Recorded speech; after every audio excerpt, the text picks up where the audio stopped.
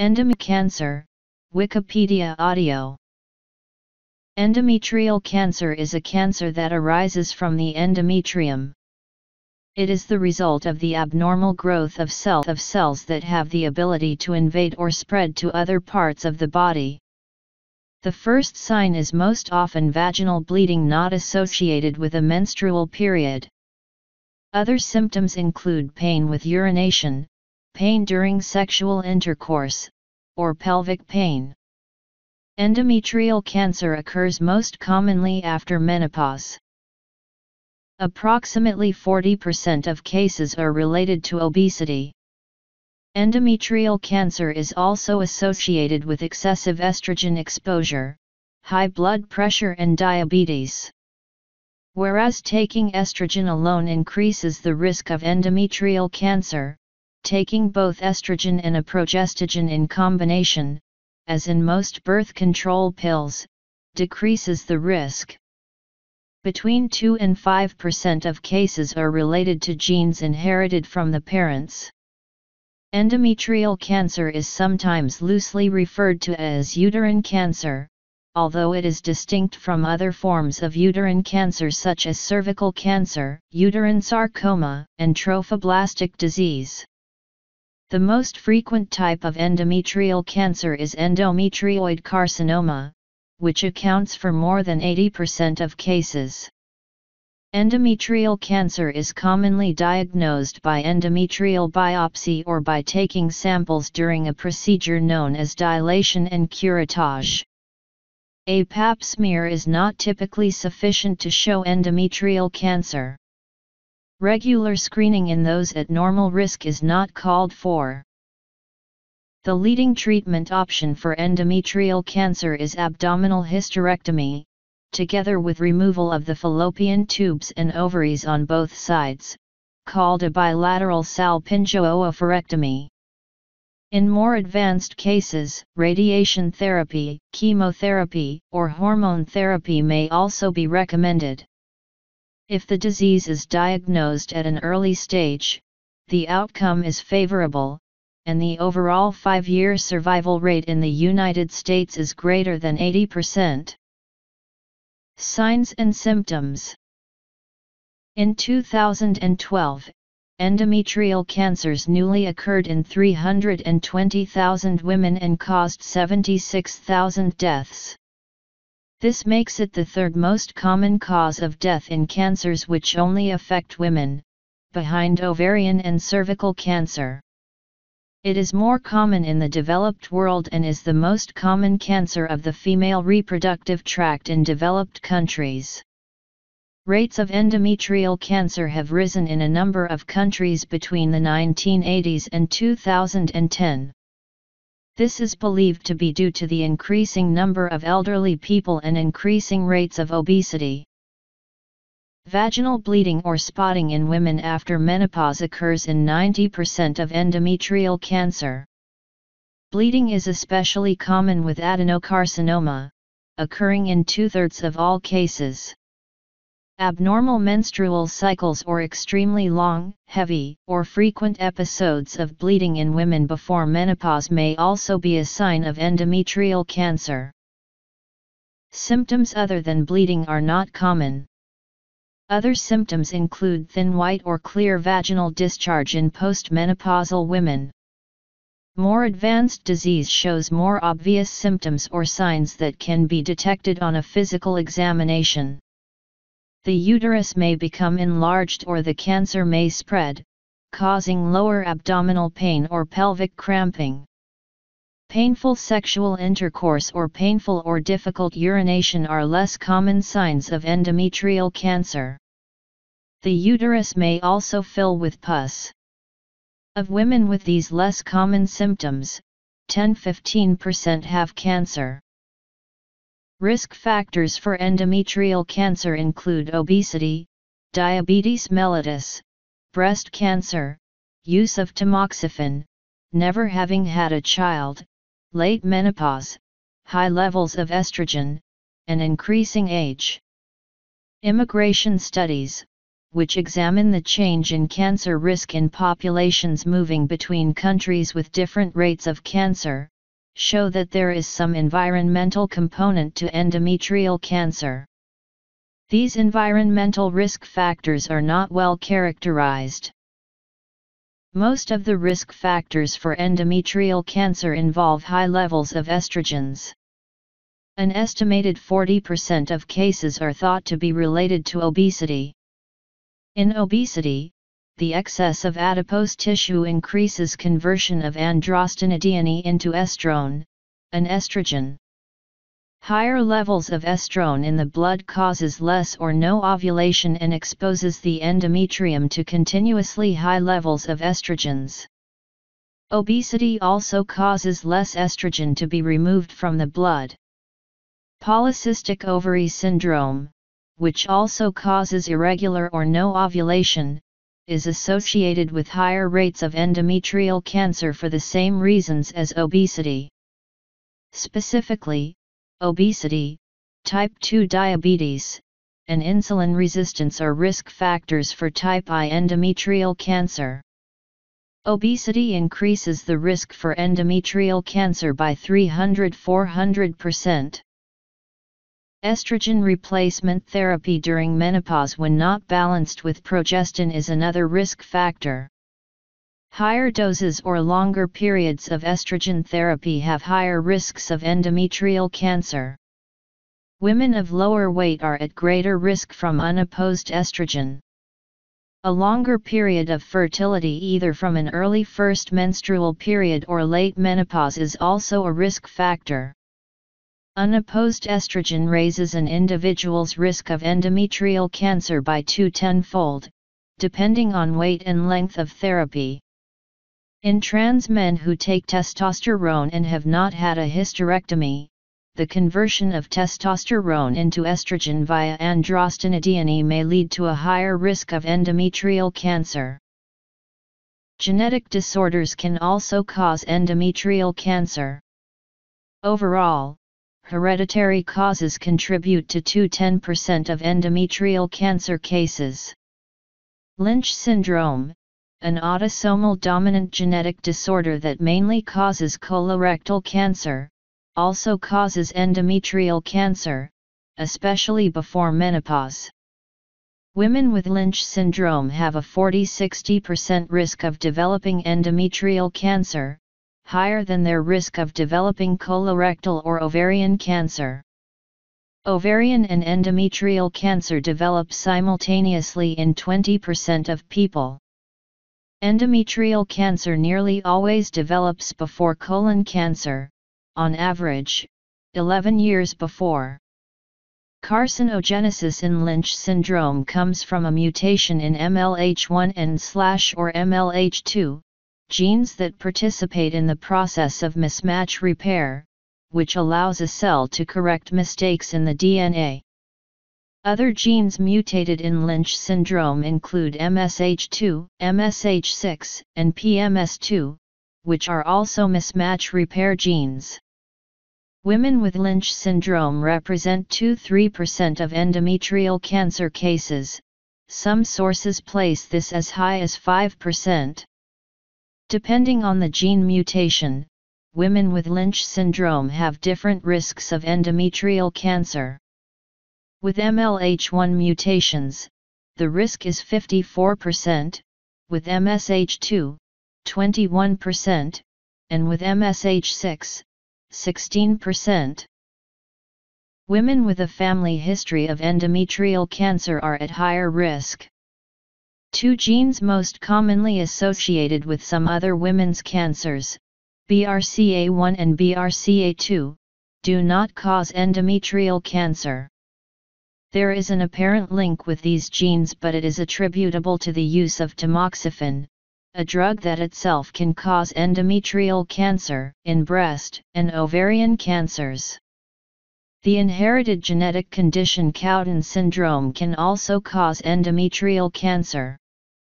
Women with this disorder have a 5–10% lifetime risk of developing endometrial cancer, compared to the 2–3% risk for unaffected women. Some therapies for other forms of cancer increase the lifetime risk of endometrial cancer, which is a baseline 2–3%. Tamoxifen, a drug used to treat estrogen-positive breast cancers, has been associated with endometrial cancer in approximately 0.1% of users, particularly older women, but the benefits for survival from tamoxifen generally outweigh the risk of endometrial cancer. A 1 to 2 year course of tamoxifen approximately doubles the risk of endometrial cancer, and a 5-year course of therapy quadruples that risk. Raloxifene, a similar drug, did not raise the risk of endometrial cancer. Previously having ovarian cancer is a risk factor for endometrial cancer, as is having had previous radiotherapy to the pelvis. Specifically, ovarian granulosa cell tumors and thecomas are tumors associated with endometrial cancer. Risk factors. Low immune function has also been implicated in endometrial cancer. High blood pressure is also a risk factor, but this may be because of its association with obesity.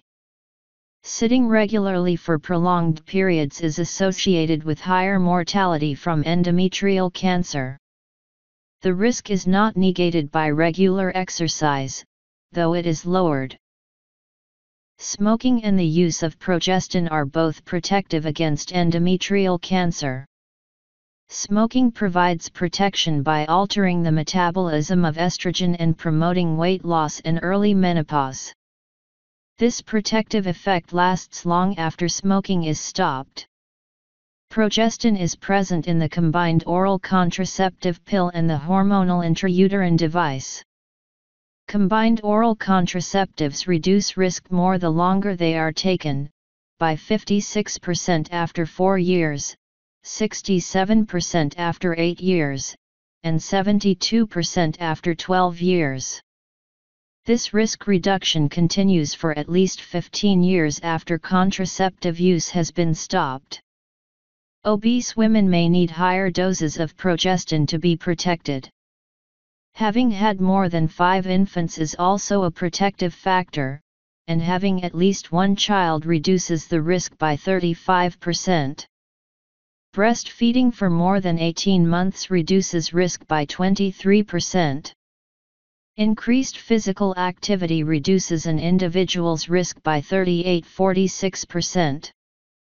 There is preliminary evidence that consumption of soy is protective. Endometrial cancer forms when there are errors in normal endometrial cell growth. Usually, when cells grow old or get damaged, they die, and new cells take their place. Cancer starts when new cells form unneeded, and old or damaged cells do not die as they should. The buildup of extra cells often forms a mass of tissue called a growth or tumor. These abnormal cancer cells have many genetic abnormalities that cause them to grow excessively.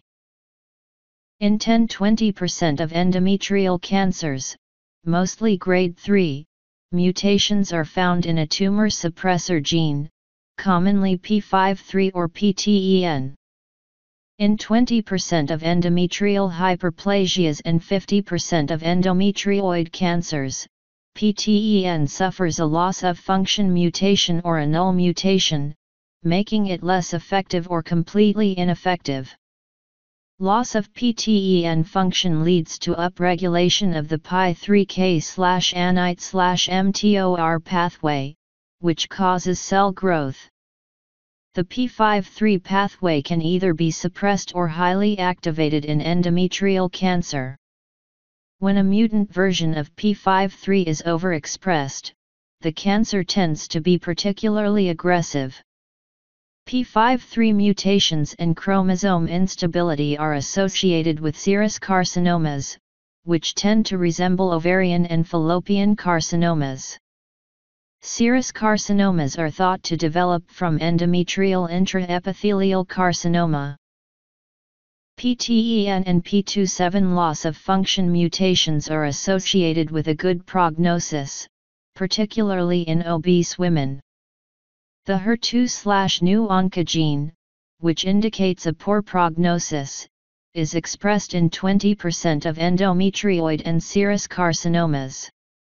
CTNNB1 mutations are found in 14–44% of endometrial cancers and may indicate a good prognosis, but the data is unclear. Beta-catenin mutations are commonly found in endometrial cancers with squamous cells. FGFR2 mutations are found in approximately 10% of endometrial cancers, and their prognostic significance is unclear. SPOP is another tumor suppressor gene found to be mutated in some cases of endometrial cancer, 9% of clear cell endometrial carcinomas and 8% of serous endometrial carcinomas have mutations in this gene. Type I and Type II cancers tend to have different mutations involved.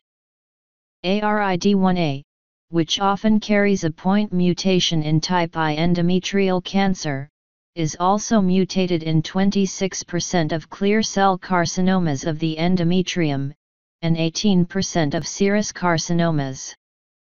Epigenetic silencing and point mutations of several genes are commonly found in Type I endometrial cancer. Mutations in tumor suppressor genes are common in Type II endometrial cancer. PIK3CA is commonly mutated in both Type I and Type II cancers. In women with Lynch syndrome-associated endometrial cancer, microsatellite instability is common.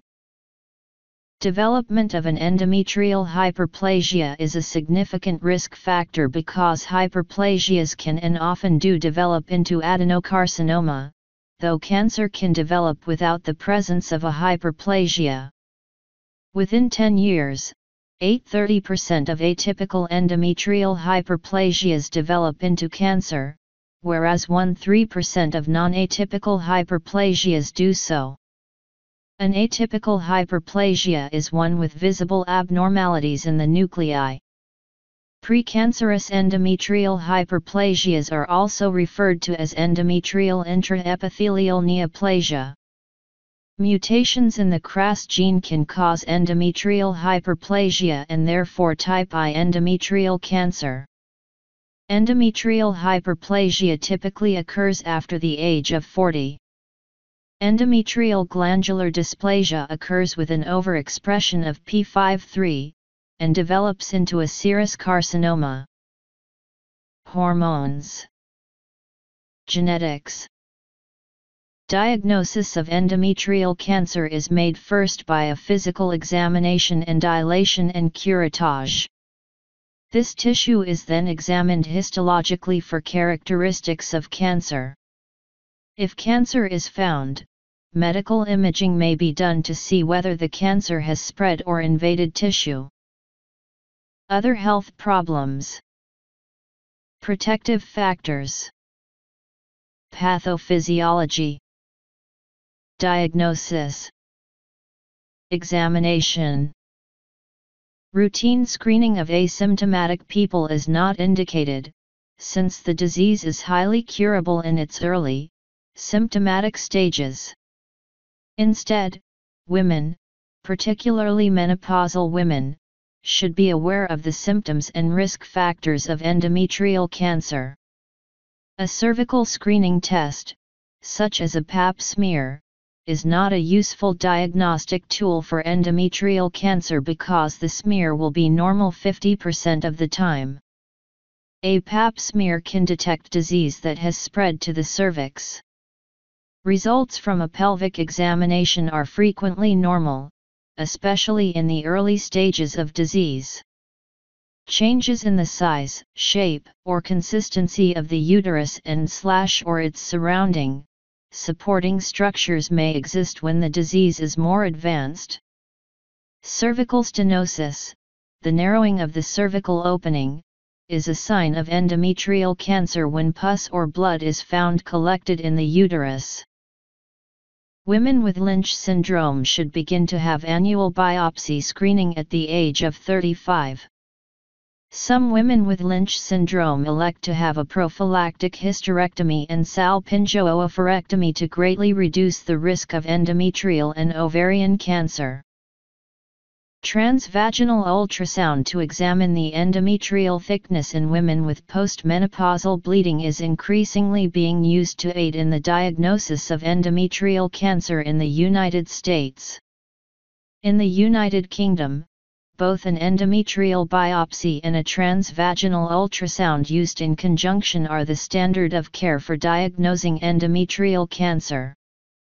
The homogeneity of the tissue visible on transvaginal ultrasound can help to indicate whether the thickness is cancerous. Ultrasound findings alone are not conclusive in cases of endometrial cancer, so another screening method must be used in conjunction. Other imaging studies are of limited use. CT scans are used for preoperative imaging of tumors that appear advanced on physical exam or have a high-risk subtype. They can also be used to investigate extrapelvic disease. An MRI can be of some use in determining if the cancer has spread to the cervix or if it is an endocervical adenocarcinoma. MRI is also useful for examining the nearby lymph nodes. Classification. Dilation and curettage or an endometrial biopsy are used to obtain a tissue sample for histological examination. Endometrial biopsy is the less invasive option, but it may not give conclusive results every time. Hysteroscopy only shows the gross anatomy of the endometrium, which is often not indicative of cancer, and is therefore not used, unless in conjunction with a biopsy. Hysteroscopy can be used to confirm a diagnosis of cancer. New evidence shows that DNC has a higher false negative rate than endometrial biopsy. Before treatment is begun, several other investigations are recommended. These include a chest X-ray, liver function tests, kidney function tests, and a test for levels of CA-125, a tumor marker that can be elevated in endometrial cancer. Endometrial cancers may be tumors derived from epithelial cells, mixed epithelial and mesenchymal tumors, or mesenchymal tumors. Traditional classification of endometrial carcinomas is based either on clinical and endocrine features, or histopathological characteristics. Some tumors are difficult to classify and have features overlapping more than one category. High-grade endometrioid tumors in particular tend to have both type I and type II features. The vast majority of endometrial cancers are carcinomas, meaning that they originate from the single layer of epithelial cells that line the endometrium and form the endometrial glands. There are many microscopic subtypes of endometrial carcinoma, but they are broadly organized into two categories, type I and type II, based on clinical features and pathogenesis. The two subtypes are genetically distinct. Type I endometrial carcinomas occur most commonly before and around the time of menopause. In the United States they are more common in whites, particularly those with a history of endometrial hyperplasia.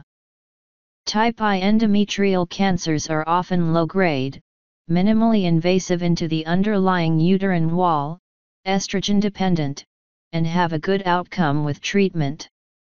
Type I carcinomas represent 75–90% of endometrial cancer.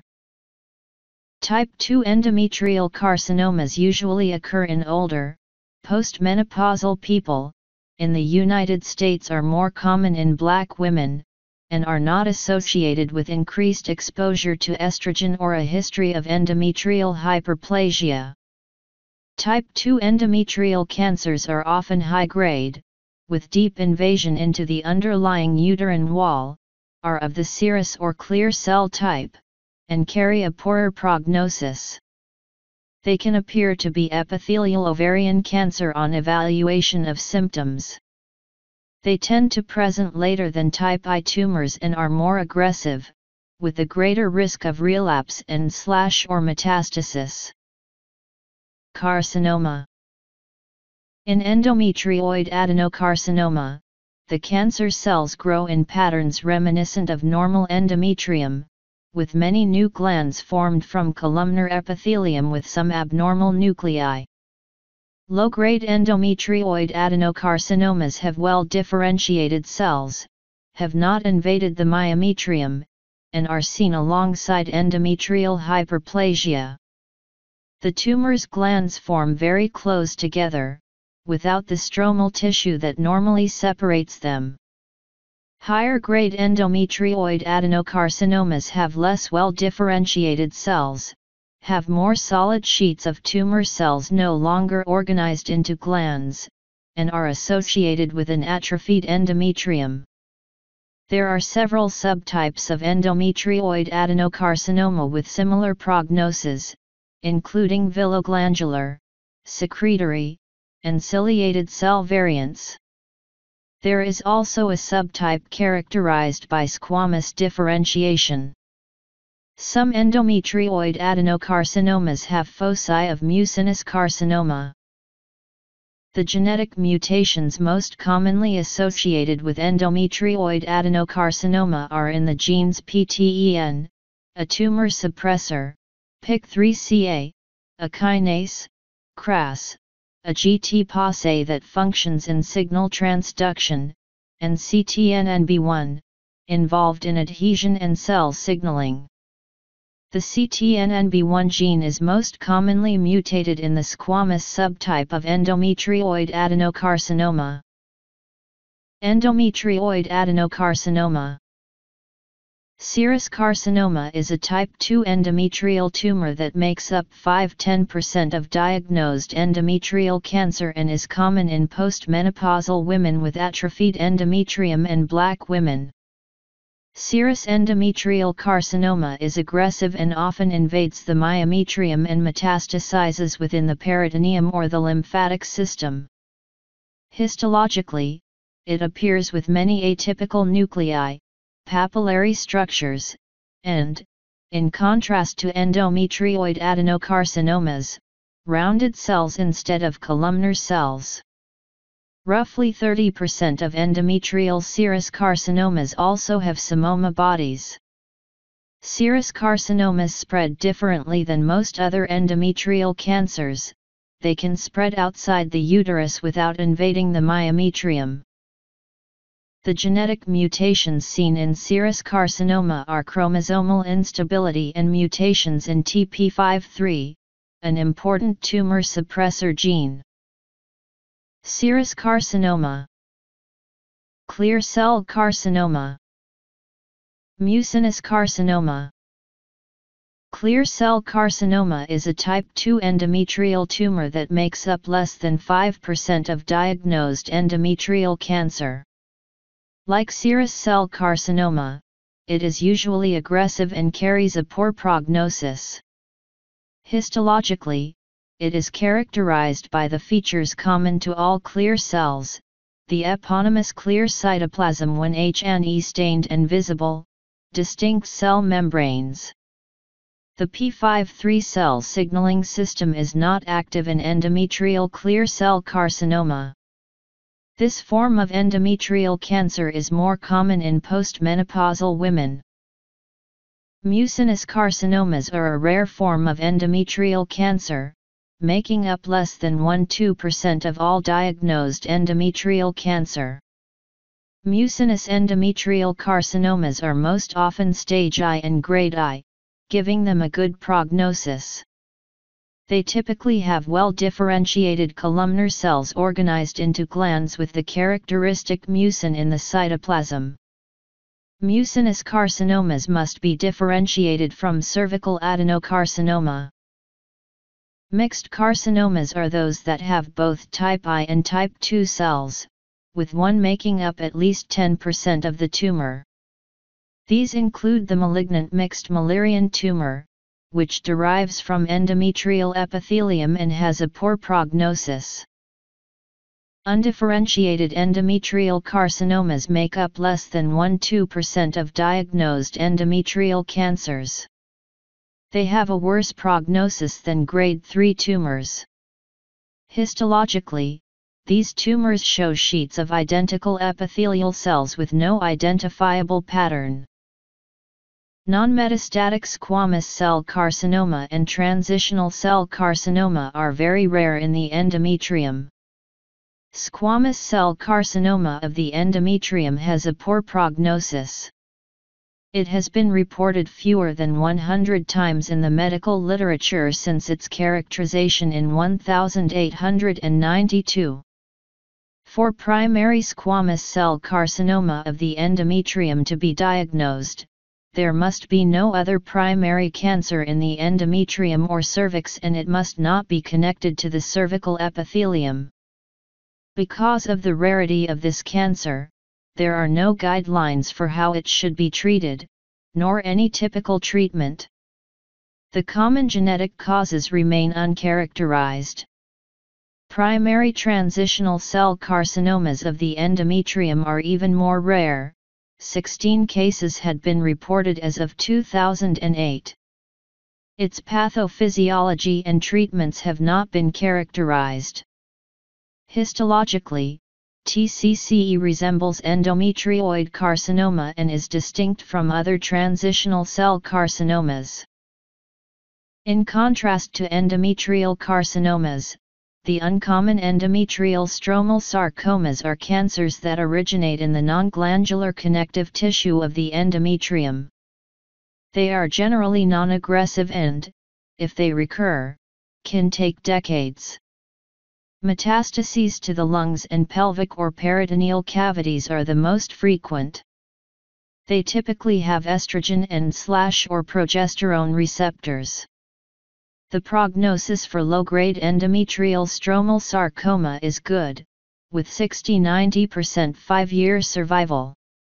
High-grade undifferentiated endometrial sarcoma has a worse prognosis, with high rates of recurrence and 25% 5-year survival. HGUS prognosis is dictated by whether or not the cancer has invaded the arteries and veins. Without vascular invasion, the 5-year survival is 83%, it drops to 17% when vascular invasion is observed. Stage IS has the best prognosis, with 5-year survival of 98% and 10-year survival of 89%. S makes up 0.2% of uterine cancers. Endometrial cancer frequently metastasizes to the ovaries and fallopian tubes when the cancer is located in the upper part of the uterus, and the cervix when the cancer is in the lower part of the uterus. The cancer usually first spreads into the myometrium and the serosa, then into other reproductive and pelvic structures. When the lymphatic system is involved, the pelvic and para-aortic nodes are usually first to become involved, but in no specific pattern, unlike cervical cancer. More distant metastases are spread by the blood and often occur in the lungs, as well as the liver, brain, and bone. Endometrial cancer metastasizes to the lungs 20–25% of the time, more than any other gynecologic cancer. There is a 3-tiered system for histologically classifying endometrial cancers, ranging from cancers with well-differentiated cells, to very poorly differentiated cells. Grade I cancers are the least aggressive and have the best prognosis, while grade 3 tumors are the most aggressive and likely to recur. Grade 2 cancers are intermediate between grades I and 3 in terms of cell differentiation and aggressiveness of disease. The histopathology of endometrial cancers is highly diverse. The most common finding is a well-differentiated endometrioid adenocarcinoma, which is composed of numerous, small, crowded glands with varying degrees of nuclear atypia, mitotic activity, and stratification. This often appears on a background of endometrial hyperplasia. Frank adenocarcinoma may be distinguished from atypical hyperplasia by the finding of clear stromal invasion, or back-to-back glands which represent non-destructive replacement of the endometrial stroma by the cancer. With progression of the disease, the myometrium is infiltrated. Endometrial carcinoma is surgically staged using the FIGO cancer staging system. The 2009 FIGO staging system is as follows. Myometrial invasion and involvement of the pelvic and para-aortic lymph nodes are the most commonly seen patterns of spread. A stage 0 is sometimes included, in this case it is referred to as carcinoma in situ. In 26% of presumably early-stage cancers, intraoperative staging revealed pelvic and distant metastases, making comprehensive surgical staging necessary. Stage IA and IB endometrial cancer. Stage 2 endometrial cancer. Stage 3 endometrial cancer. Stage 4 endometrial cancer. The primary treatment for endometrial cancer is surgery. 90% of women with endometrial cancer are treated with some form of surgery. Surgical treatment typically consists of hysterectomy including a bilateral salpingo-oophorectomy, which is the removal of the uterus, and both ovaries and fallopian tubes. Lymphadenectomy, or removal of pelvic and para-aortic lymph nodes, is performed for tumors of histologic grade 2 or above. Lymphadenectomy is routinely performed for all stages of endometrial cancer in the United States, but in the United Kingdom, the lymph nodes are typically only removed with disease of stage 2 or greater. The topic of lymphadenectomy and what survival benefit it offers in stage I disease is still being debated. In stage 3 and 4 cancers, cytoreductive surgery is the norm, and a biopsy of the omentum may also be included. In stage 4 disease, where there are distant metastases, surgery can be used as part of palliative therapy. Laparotomy, an open abdomen procedure, is the traditional surgical procedure. However, laparoscopy is associated with lower operative morbidity. The two procedures have no difference in overall survival. Removal of the uterus via the abdomen is recommended over removal of the uterus via the vagina because it gives the opportunity to examine and obtain washings of the abdominal cavity to detect any further evidence of cancer. Staging of the cancer is done during the surgery. The few contraindications to surgery include inoperable tumor, massive obesity, a particularly high-risk operation, or a desire to preserve fertility. These contraindications happen in about 5–10% of cases. Women who wish to preserve their fertility and have low-grade stage I cancer can be treated with progestins, with or without concurrent tamoxifen therapy. This therapy can be continued until the cancer does not respond to treatment or until childbearing is done. Uterine perforation may occur during a DNC or an endometrial biopsy. Side effects of surgery to remove endometrial cancer can specifically include sexual dysfunction, temporary incontinence, and lymphedema, along with more common side effects of any surgery, including constipation. There are a number of possible additional therapies. Surgery can be followed by radiation therapy and/or chemotherapy in cases of high-risk or high-grade cancers. This is called adjuvant therapy. Adjuvant chemotherapy is a recent innovation, consisting of some combination of paclitaxel, doxorubicin, and platins. Adjuvant chemotherapy has been found to increase survival in stage 3 and 4 cancer more than added radiotherapy.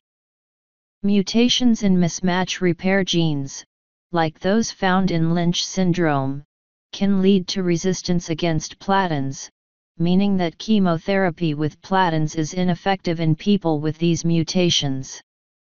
Side effects of chemotherapy are common. These include hair loss, low neutrophil levels in the blood, and gastrointestinal problems. In cases where surgery is not indicated, palliative chemotherapy is an option. Higher dose chemotherapy is associated with longer survival. Palliative chemotherapy, particularly using capecitabine and gemcitabine, is also often used to treat recurrent endometrial cancer. Adjuvant radiotherapy is commonly used in early-stage endometrial cancer. It can be delivered through vaginal brachytherapy, which is becoming the preferred route due to its reduced toxicity, or external beam radiotherapy. Brachytherapy involves placing a radiation source in the organ affected. In the case of endometrial cancer, a radiation source is placed directly in the vagina. External beam radiotherapy involves a beam of radiation aimed at the affected area from outside the body. VBT is used to treat any remaining cancer solely in the vagina, whereas EBRT can be used to treat remaining cancer elsewhere in the pelvis following surgery. However, the benefits of adjuvant radiotherapy are controversial. Though EBRT significantly reduces the rate of relapse in the pelvis, overall survival and metastasis rates are not improved. VBT provides a better quality of life than EBRT. Radiotherapy can also be used before surgery in certain cases. When preoperative imaging or clinical evaluation shows tumor invading the cervix, radiation can be given before a total hysterectomy is performed. Brachytherapy and EBRT can also be used, singly or in combination, when there is a contraindication for hysterectomy. Both delivery methods of radiotherapy are associated with side effects, particularly in the gastrointestinal tract. Hormonal therapy is only beneficial in certain types of endometrial cancer. It was once thought to be beneficial in most cases. If a tumor is well differentiated and known to have progesterone and estrogen receptors, progestins may be used in treatment. About 25% of metastatic endometrioid cancers show a response to progestins. Also, endometrial stromal sarcomas can be treated with hormonal agents, including tamoxifen, hydroxyprogesterone caproate, letrozole, megestrol acetate, and medroxyprogesterone. This treatment is effective in endometrial stromal sarcomas because they typically have estrogen and/or progestin receptors. Progestin receptors function as tumor suppressors in endometrial cancer cells. Preliminary research and clinical trials have shown these treatments to have a high rate of response even in metastatic disease. The tumor marker CA125 is frequently elevated in endometrial cancer and can be used to monitor response to treatment, particularly in serous cell cancer or advanced disease. Periodic MRIs or CT scans may be recommended in advanced disease, and women with a history of endometrial cancer should receive more frequent pelvic examinations for the 5 years following treatment. Examinations conducted every 3 to 4 months are recommended for the first 2 years following treatment, and every 6 months for the next 3 years. Women with endometrial cancer should not have routine surveillance imaging to monitor the cancer unless new symptoms appear or tumor markers begin rising. Imaging without these indications is discouraged because it is unlikely to detect a recurrence or improve survival, and because it has its own costs and side effects. If a recurrence is suspected, PET/CT scanning is recommended. The 5-year survival rate for endometrial adenocarcinoma following appropriate treatment is 80%. Most women, over 70%, have FIGO stage I cancer, which has the best prognosis. Stage 3 and especially stage 4 cancers has a worse prognosis, but these are relatively rare, occurring in only 13% of cases. The median survival time for stage 3-4 endometrial cancer is 9 to 10 months. Older age indicates a worse prognosis. In the United States, white women have a higher survival rate than black women, who tend to develop more aggressive forms of the disease by the time of their diagnosis. Tumors with high progesterone receptor expression have a good prognosis compared to tumors with low progesterone receptor expression. 93% of women with high progesterone receptor disease survived to 3 years, compared with 36% of women with low progesterone receptor disease. Heart disease is the most common cause of death among those who survive endometrial cancer, with other obesity-related health problems also being common. Recurrence of early-stage endometrial cancer ranges from 3 to 17%, depending on primary and adjuvant treatment. Most recurrences occur outside of the pelvis, and most occur 2 to 3 years after treatment, 64% after 2 years and 87% after 3 years. Higher-staged cancers are more likely to recur, as are those that have invaded the myometrium or cervix, or that have metastasized into the lymphatic system. Papillary serous carcinoma, clear cell carcinoma, and endometrioid carcinoma are the subtypes at the highest risk of recurrence. High-grade histological subtypes are also at elevated risk for recurrence. The most common site of recurrence is in the vagina. Vaginal relapses of endometrial cancer have the best prognosis. If relapse occurs from a cancer that has not been treated with radiation, EBRT is the first-line treatment and is often successful. If a cancer treated with radiation recurs, pelvic exenteration is the only option for curative treatment. Palliative chemotherapy, cytoreductive surgery, and radiation are also performed. Radiation therapy for a local vaginal recurrence has a 50% 5-year survival rate. Pelvic recurrences are treated with surgery and radiation, and abdominal recurrences are treated with radiation and, if possible, chemotherapy. Other common recurrence sites are the pelvic lymph nodes, para-aortic lymph nodes, peritoneum, and lungs, though recurrences can also occur in the brain, liver, adrenal glands, bones, lymph nodes outside the abdomen, spleen, and muscle/soft tissue. As of 2014, approximately 320,000 women are diagnosed with endometrial cancer worldwide each year and 76,000 die, making it the 6th most common cancer in women. It is more common in developed countries, where the lifetime risk of endometrial cancer in people born with uteri is 1.6%, compared to 0.6% in developing countries. It occurs in 12.9 out of 100,000 women annually in developed countries. In the United States, endometrial cancer is the most frequently diagnosed gynecologic cancer and, in women, the 4th most common cancer overall, representing 6% of all cancer cases in women. In that country, as of 2014 it was estimated that 52,630 women were diagnosed yearly and 8,590 would die from the disease. Northern Europe, Eastern Europe, and North America have the highest rates of endometrial cancer, whereas Africa and West Asia have the lowest rates. Asia saw 41% of the world's endometrial cancer diagnoses in 2012, whereas Northern Europe, Eastern Europe, and North America together comprised 48% of diagnoses.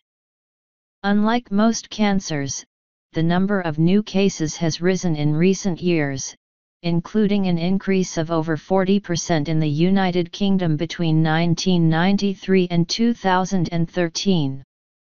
Some of this rise may be due to the increase in obesity rates in developed countries, increasing life expectancies, and lower birth rates. The average lifetime risk for endometrial cancer is approximately 2–3% in people with uteruses. In the UK, approximately 7,400 cases are diagnosed annually, and in the EU, approximately 88,000. Endometrial cancer appears most frequently during perimenopause, between the ages of 50 and 65. Overall, 75% of endometrial cancer occurs after menopause.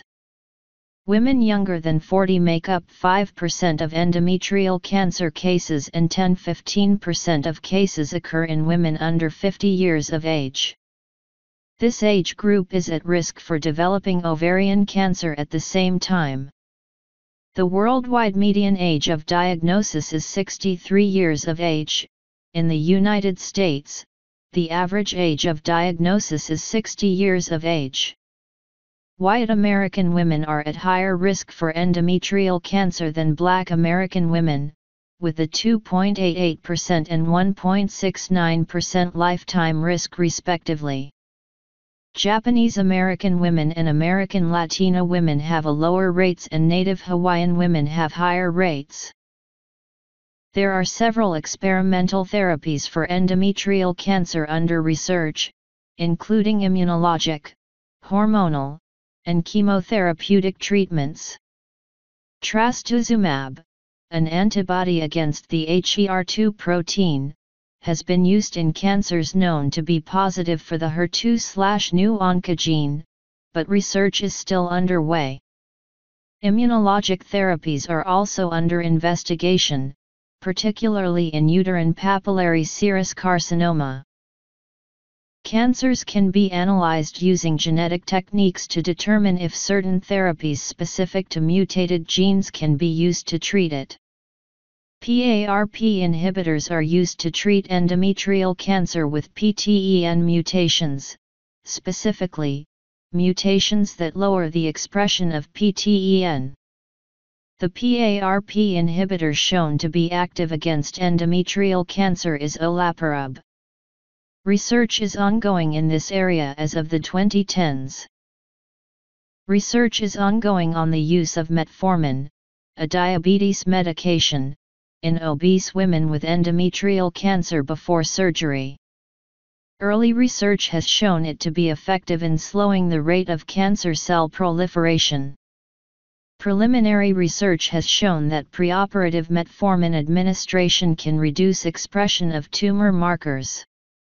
Long-term use of metformin has not been shown to have a preventative effect against developing cancer, but may improve overall survival.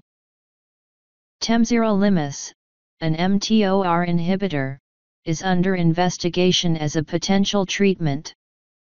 Research shows that mTOR inhibitors may be particularly effective for cancers with mutations in PTEN.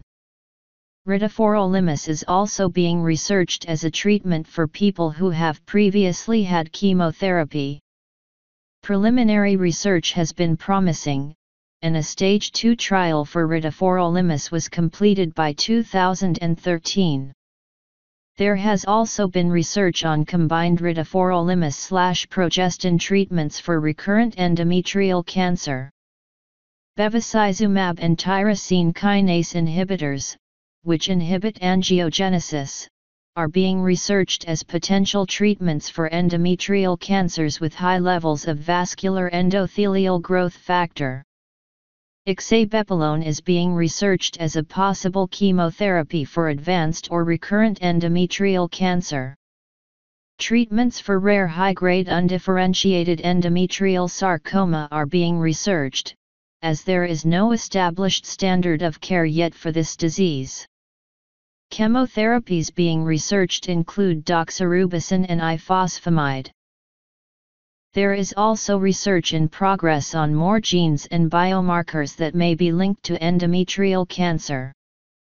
The protective effect of combined oral contraceptives and the IUD is being investigated. Preliminary research has shown that the levonorgestrel IUD placed for a year, combined with 6 monthly injections of gonadotropin-releasing hormone, can stop or reverse the progress of endometrial cancer in young women.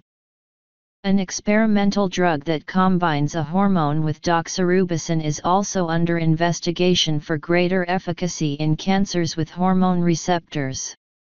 Hormone therapy that is effective in treating breast cancer, including use of aromatase inhibitors, is also being investigated for use in endometrial cancer.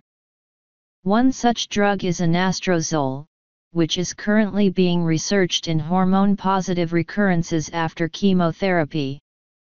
Research into hormonal treatments for endometrial stromal sarcomas is ongoing as well.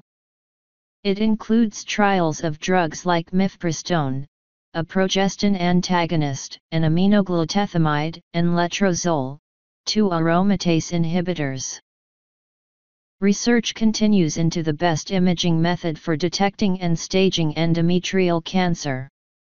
In surgery, research has shown that complete pelvic lymphadenectomy along with hysterectomy in stage 1 endometrial cancer does not improve survival and increases the risk of negative side effects, including lymphedema. Other research is exploring the potential of identifying the sentinel lymph nodes for biopsy by injecting the tumor with dye that shines under infrared light. Intensity modulated radiation therapy is currently under investigation, and already used in some centers, for application in endometrial cancer, to reduce side effects from traditional radiotherapy. Its risk of recurrence has not yet been quantified. Research on hyperbaric oxygen therapy to reduce side effects is also ongoing. The results of the PORTEC-3 trial assessing combining adjuvant radiotherapy with chemotherapy were awaited in late 2014. Mixed or undifferentiated carcinoma. Endometrial cancer is not widely known by the general populace, despite its frequency. There is low awareness of the symptoms, which can lead to later diagnosis and worse survival. Other carcinomas: sarcoma, metastasis, histopathology, staging, management, surgery, add-on therapy, chemotherapy, radiotherapy, hormonal therapy, monitoring, prognosis, survival rates, recurrence rates, epidemiology, research, history and culture.